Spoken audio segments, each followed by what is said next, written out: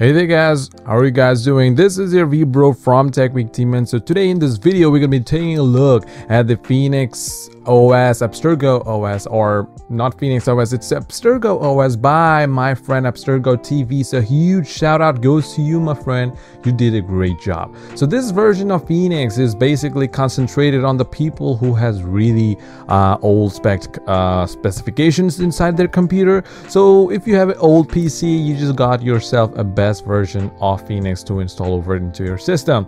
So let me go ahead to the settings and let me show you the kind of kernel and also the Mesa drivers that you're gonna get.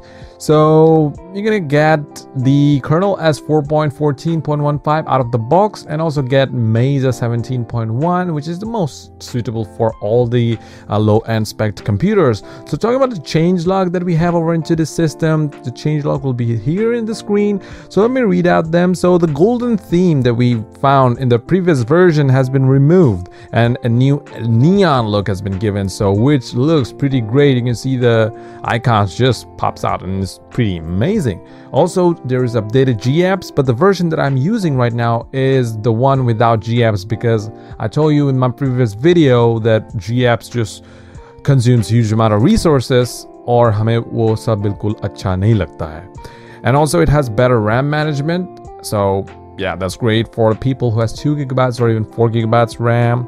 That's really great. Booting speed भी बहुत increase हो गया है पहले से, so just boots up pretty fast, and also supports kernel 4.19.100, which is only for 10th generation processors. If you have people out there who has a 10th gen CPU, you can go ahead and use that kernel and it will just improve your performance greatly. But it doesn't support for 8th gen processor. I just tried that just now. And also firmware has been upgraded. It supports all the kernels. Performance is best, no competition, unbeatable performance. L-speed has been updated to the latest version, all right, and also supported all the PUBG variants, and also Free Fire mouse lock fix has been fixed, so that's really great. And talking about the installation video and all the links and stuff, the link will be there in the description. Don't worry, go ahead. My friend Abstergo TV has already made a detailed installation video, so you can go ahead and check it out for yourself. It's just great.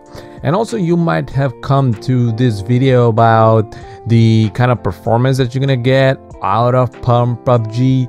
So, and also he said that it is about 75 FPS and stuff like that, but there's a catch. Let me explain it to you. So basically my laptop's, the screen of my laptop is a 60 Hz screen, and even most of the users that you have right now, all the LCD screens are mostly 60 Hertz refresh rate screens. You might know, not 90 Hertz, 120 Hertz, 144 Hertz, and nowadays some PCs have like 300 Hertz. Woo! And so if you have any CRT monitors all lying around somewhere, like CRT, remember those big ass boxes that we used to have when we were young?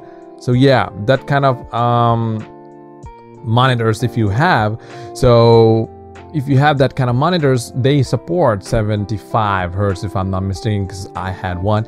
And if you have a monitor that supports more than 60 Hertz, it's gonna come up. The gameplay or the everything that you're gonna do will be coming out in 75 frames per second. My friend Abstergo TV is rich, I guess. He has a 75 Hertz monitor, and that's why he was playing the game.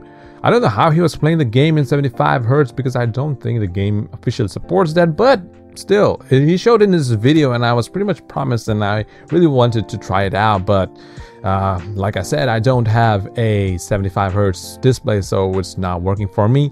So let me show you the gameplay of PUBG. So okay, before showing the gameplay of the PUBG, let me show you the things that comes pre-installed. So it comes with the CZ file manager, game helper, settings, gallery, security, app, FX, file explorer if it's the file reader, and the tethering interface. This is only used for like if you have tethering issues, so the tethering issues will be fixed. And Puffin is the default browser, FX file manager, performance tweaker, L-speed, Super SU is the default root manager, and Aurora Store is the default app store that you're gonna get without App Store. So that's great, you know, it's awesome. And also after that you get Apex Launcher as well, and also GFX tool. It comes with a GFX tool, but this version has ads. So the version that I have doesn't have any ads. So link in the description. Bing! Alright, so after that you're gonna get the Abstergo app himself, where it leads to his own website where you can get all his latest and greatest updates and stuff like that. But it has huge chunk of... Oh, what is this? I don't know. Just close it up, alright? Alright, let me close this thing up. And after that I have the ADV screen recorder, the screen recording app that I'm using right now. 60 frames per second, baby. 60 frames per second. And after that we have PUBG Mobile. Don't worry, PUBG Mobile doesn't come pre-installed, so you have to install it by yourself. And also comes with GL tools. It has also got the, you know, the terminal thingy that we had that is used for updating Mesa drivers and kernels and stuff like that. That is available here. So you just need to press Alt and F1. But if I press that, my whole system will crash, so that's really not it. And let me show you, it does work. Let me go to Aurora Store and try to search for a terminal. And let me just click on it and let's take a look at, okay, the first one. We'll just hit on install. It should be done in just a fraction of a second because it's only 551 kilobits. If you have a slow internet connection, only then you're gonna be like having to wait for like an hour or so or whatever. And okay, we have successfully installed it, and let me open up terminal and just increase it to size here, and let's type in ABSTERGO. Hit enter. Okay, as you can see, it says this scripted and copyrighted by Abstergo, the render inspector. Hit enter and you can see all the options here: restore and backup PUBG M, enable extreme mode and stuff like that. So that's pretty much great. You can also upgrade and downgrade your kernel and Mesa driver, so that's pretty awesome.